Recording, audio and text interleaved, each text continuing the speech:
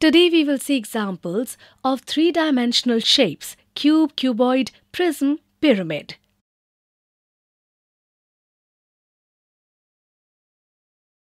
Example 1. Identify the 3D shape of each of the following solid shapes. As you can see, the shape of figure 1 and figure 3 is a cuboid. The shape of figure 2 is a cube. The shape of figure 4 and figure 5 is a prism, and the shape of figure 6 is a pyramid. Example 2. If the part of the cube shown with the dotted line is separated from the cube, then it will be which three-dimensional shape? Find the number of faces, edges, and vertices of this shape. If you separate the part of the given cube shown using the dotted line, it will look like this. If we look here, all the faces are triangular, but no two faces are identically parallel. That is, this shape cannot be a prism. If we consider one of the triangular faces as base, then all the remaining faces are triangular, so we can say that this is a pyramid. Since the base is a triangular, we call this pyramid a triangular pyramid. Let us know how many faces, sides, and vertices are there in this triangular pyramid.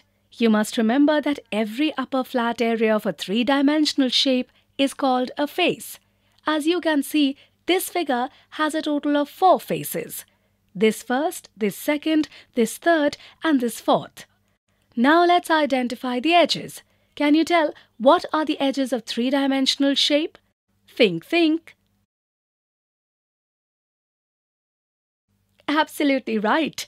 When two faces of three-dimensional shape meet, the line segment formed at that place is called one edge of the three-dimensional shape. As you can see, there are a total of 6 edges.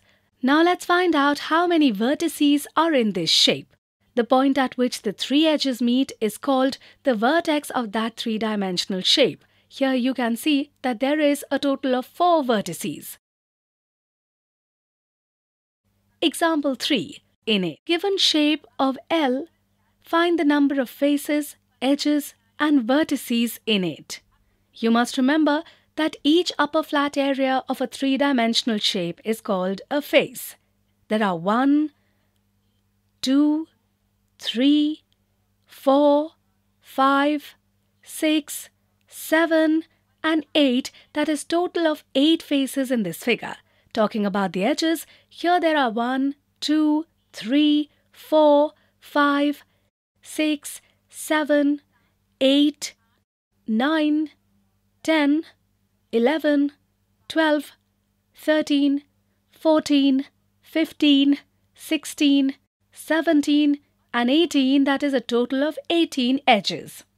Talking about the vertices, there are 1, 2, 3, 4, 5, 6, 7, 8, 9, 10, 11, 12. That is a total of 12 vertices. So today we saw examples of three-dimensional shapes: cube, cuboid, prism, pyramid. In the next video, we will see some misconceptions related to these.